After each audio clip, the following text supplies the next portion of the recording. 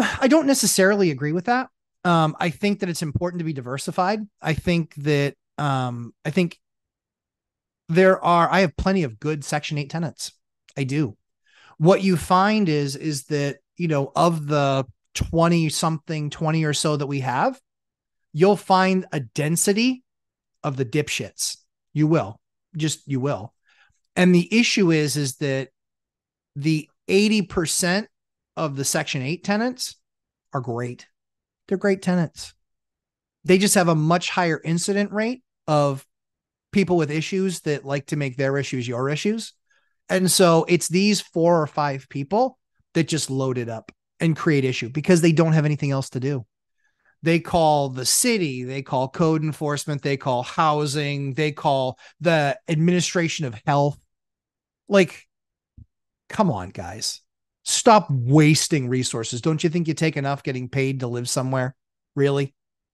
Like, and that's the thing is, it gives the program a bad name. And that's what I don't like about it. Because a lot of people would listen to my story and think, nope, never Section 8, never, ever. I just want you to be aware that if you have these processes and you have these things in place, largely speaking, my experience is very good, largely speaking. But that's also due to the HCV specialists that I'm working with on the phone and that I'm going and meeting in person. This is very much, it has everything to do with them. If they allow a tenant to act like an insolent child, then that's always going to be a problem and you're never going to get anywhere and you're always going to be fighting City Hall. And that's not a place any of us should be. My good buddy Dion, who manages his own properties, and Mike, who manages his own properties and interacts directly with Section 8. That's why I separate them out, is because they're the ones working directly with Section 8.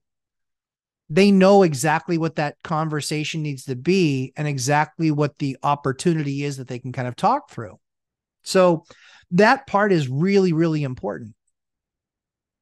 And when you find, and Dion's found one of the counties that he invests in doesn't make any sense to do Section 8 because they turn a deaf ear to it and a blind eye.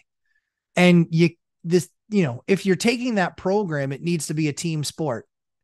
I'm not a social worker, and many of those people need assistance. Many of them do. Not all, but many of them do. It's okay.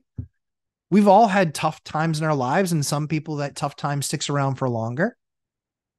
Not giving them a hard time because of that, but I recognize what the HCV specialist is going through, and it makes it hard. But there are people that should absolutely not have vouchers.